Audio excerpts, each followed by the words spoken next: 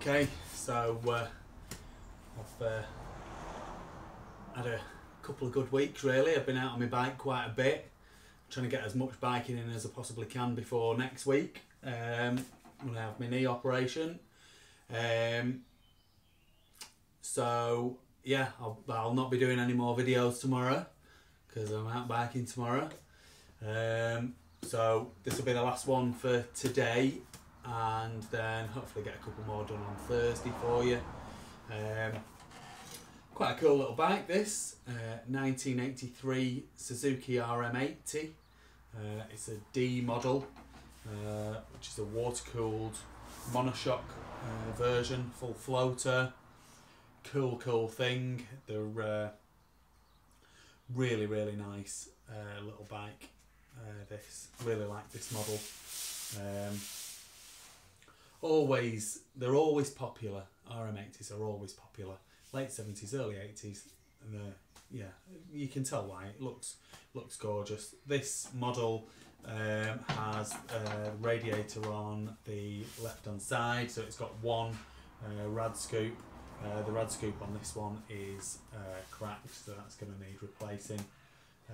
The front mudguard's a little bit bent, but it's a very complete little bike, and everything that's here seems to be working pretty well, and everything seems to be in reasonably good condition. What you often find with these little things is they're either flogged to death, or a lot of what's there is quite nice, and that I think is what the situation is with this one.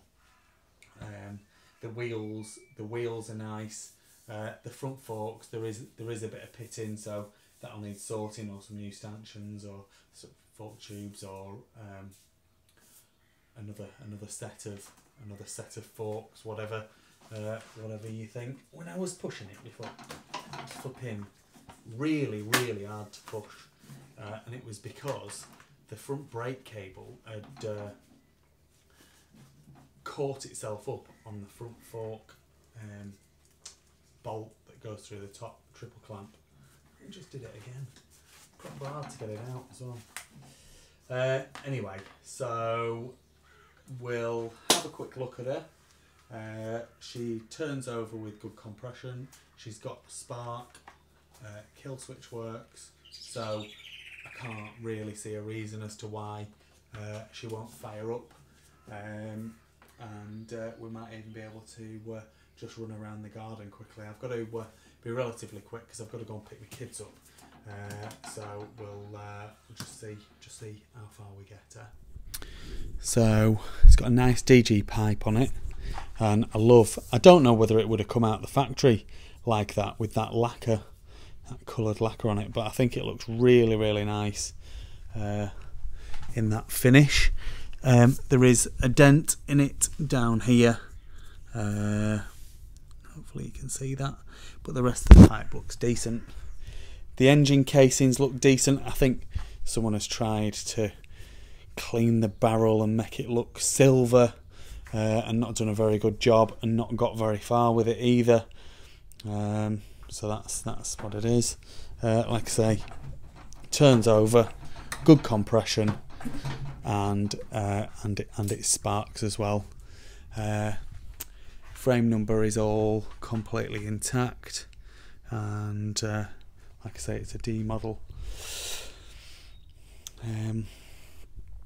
Front fork, the right hand side one doesn't really have a lot of pitting on it. The left hand side one, as you can see, maybe the left hand side was the side that was left outside. Maybe they left it underneath a porch or something like that, and the left hand side was the side that was closest to the outside. You never know. Lovely front rim, gorgeous. No dents, no dings, no nothing. Perfect. Looks nice and shiny. Beautiful. The front brake plate also looks really good. Proper nice thing. That's the crack on the front rad scoop. as you can see. You'll not be able to reuse that. Aftermarket bars on it. They've obviously fallen off and broken the little knobbles off, and then they've filed them down to make them less dangerous. I'm sure they can still stab you, go through your arm if you come off, or your leg or something like that. So you probably want to change them. Tank could do with a bit of a clean up. Seat, something's been leaning up against it, possibly one of my other bikes, possibly something strapped down to it, not sure. But yeah, proper nice thing. Radiator looks to be in good nick. It's got the original radiator guard on there. It's got the stator cover with the chain guard on it. Chain wear block on the swing arm.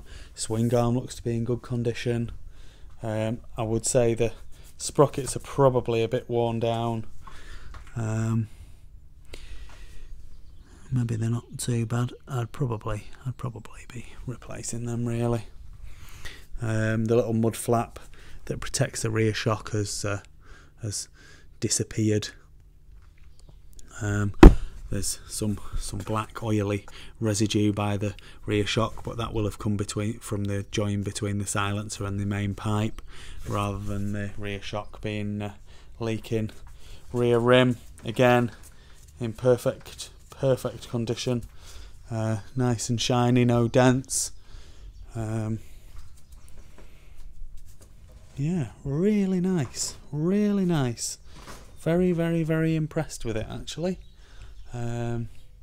Obviously it needs work and it needs doing up, but they pretty much all do, and you're better off having one that you've done up yourself, I always think, rather than one that someone else has done up.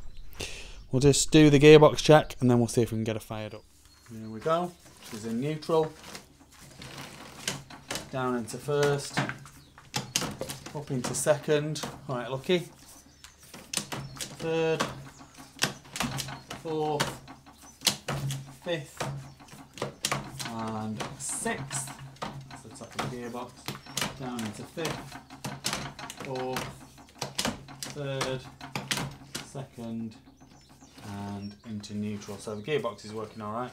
There's a tight spot or some tight links or something on the chain, because every now and then this goes a bit tight to get around. Yeah, it's maybe not great to ride it because there's a couple of links that aren't moving properly. We'll see. Right, I'll go and put my dog away because he doesn't like us starting bikes up, so I'll go and do that. And then you won't be barking at me, will you, mate? And then we'll get her fired up and hopefully run around the garden with her. So, literally flipping fired up about third kick there.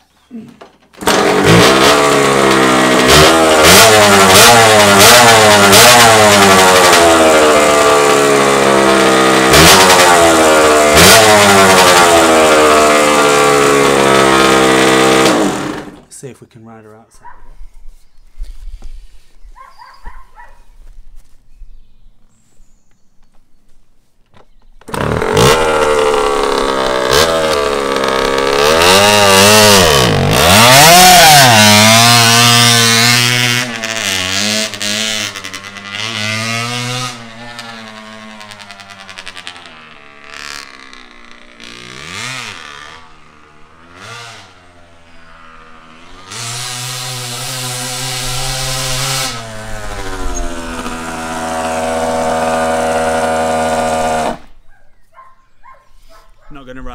Not gonna ride it too much because, like I say, I am in a bit of a rush. My missus would kill me if she knew I was at this time riding a bike round garden. Yeah, proper nice. Engine sounds mega. Great little resto project. 1983 RM80d. Lovely little thing. Please like this video and subscribe to my YouTube channel. Just search Phoenix Motos.